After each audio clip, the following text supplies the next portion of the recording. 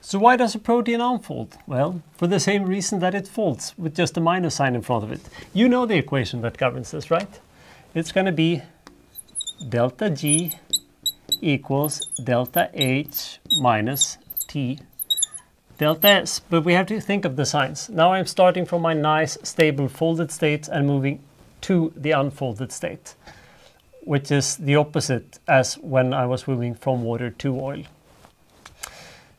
What does this mean? Well, delta H is usually going to be positive because I lose interactions when I unfold my protein. And as the temperature goes up, that effect is actually worse.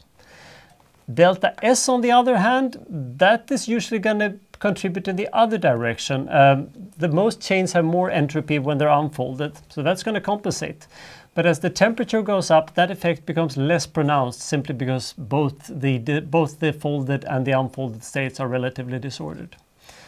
The interesting part, though, is that the net balance here comes out to a relatively small difference. Let's look at that in terms of protein folding. So this would essentially be the curve I showed you in the lecture 3, but now it's upside down. The important part here is the red curve, and then we've split things out into polar and non-polar atoms, enthalpy and entropy. There's going to be a fairly narrow regime here where the black curve, delta G, is positive. And what that literally means is that in that temperature regime, I would have to pay free energy to unfold the protein, aka the protein is stable. But as the temperature increases roughly from here and up, I'm going to gain free energy by unfolding the protein, meaning that the protein is not stable. It's also a very flat curve compared to the individual components, but you see the left part? It is going below zero down there. So just looking at that curve, this would basically say that at low enough temperatures, protein would also unfold. We've never seen that. But let's look at a few proteins. So here are a bunch of them. Do you see the shape of the curves? We start out here, and then the curves comes down here, and then they all start to turn down here. This is remarkably stupid. Why on earth didn't the researchers just continue the curves down here? Well, these are proteins in water, and there is a very special thing that happens to waters at 0 degrees centigrade. So the problem is water freezes, and then we're not really going to see that.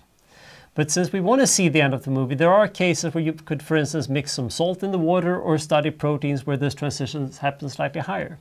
There are a bunch of researchers that have done this. Here's a Swedish group that did it a few years ago. The point is that there is cold denaturation of proteins, and we can see it. Due to the temperature happening at freezing point, it's harder, but it's definitely possible to do in a whole lot of cases. So proteins are only stable in a fairly narrow temperature regime. Make it hotter and they unfold, make it colder and they will also unfold. But that can't really be interesting, right? Because in practice, this would only happen at temperatures below 0 degrees centigrade. Well, can you imagine any creatures living in areas where you would actually be subject to temperatures below 0 degrees centigrade? There are, for instance, fish in the Antarctic, and they live at around 0 degrees centigrade. It can even become freezing. The reason why it doesn't freeze, of course, is the salt in the water. What these organisms tend to do is that they express lots of cold shock proteins, and you might even do that too. Many of us do that if we are to protect our DNA replication system and everything from unfolding. If an organism is subject to very cold conditions, it might start to express these proteins whose job it basically is to protect other proteins from unfolding.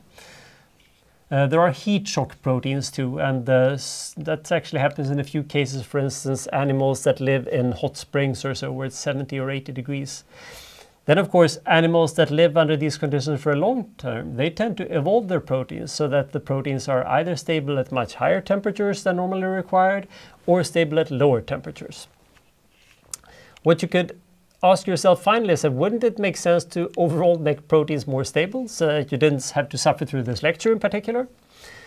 The problem is that at some point you need to degrade proteins too. Actually, you're degrading them all the time in your stomach. And if proteins were too stable, it would require huge amounts of energy once we need to dispose of the proteins. So we want proteins to be stable, but they should only be stable enough, not 10 times more than we need to.